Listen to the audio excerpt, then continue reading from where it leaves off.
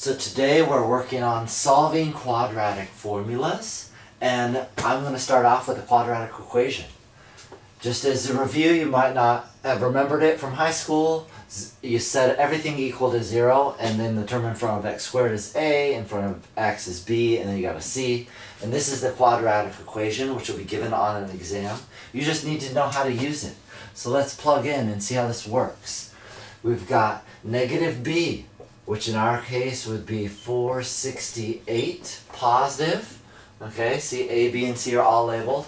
Plus or minus the square root of b squared, 468 squared minus 4 times a times c.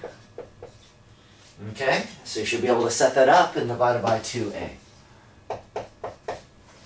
There's my quadratic equation, and I would expect you to be able to solve this. Let me put in a little bit of the math for you. So I ended up with 468 plus or minus, and then everything under the square root turned out to be 128.686 divided by 2 times 211, which is just 222. Okay, so that's what I get. You can see anytime you're solving a quadratic equation, you're going to have two possible answers.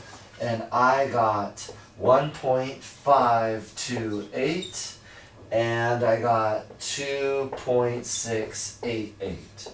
In math, you can't distinguish between either answer, and both answers are correct. However, in chemistry, one of these is going to be correct and one's not. You're actually going to see this calculation in class, and the chemistry is going to tell us which one of these two answers is the right answer.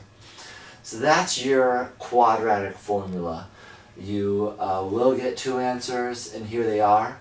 Now let's do a different method of solving. And there's actually multiple ways you can solve any quadratic equation.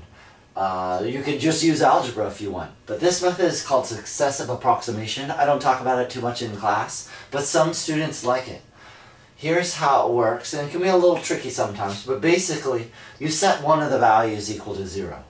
And there can be a number of initial guesses, but let's say you set this equal to 0. And then if this is gone, you solve for this x. And I did that just on my calculator right here, and this is the number I got. You can try this along with me. And if you have the like a TI or a programmable calculator, you don't need a program in it, but you can save this equation in there and keep plugging and getting the answers. It goes pretty fast, actually. So I solved for that, and then I put that number in here instead of 0 the second time. And then I solved for this x again, and I got this number. Then, and you can try this on your calculator. Then I took this number, and I plugged it in here again. And I solved for this x, and I got this 1.3849 number. And I did that actually on my calculator about 20 times. I just take the answer from here, and I plug it into this one. What happens is, over time, this successive guessing gets you to actually one of the answers. And so on my calculator I got 1.528, which is what we got from the quadratic equation. And those of you who know how to use your calculator and write the equation in can actually do this pretty quickly and potentially save a little bit of time off using the quadratic.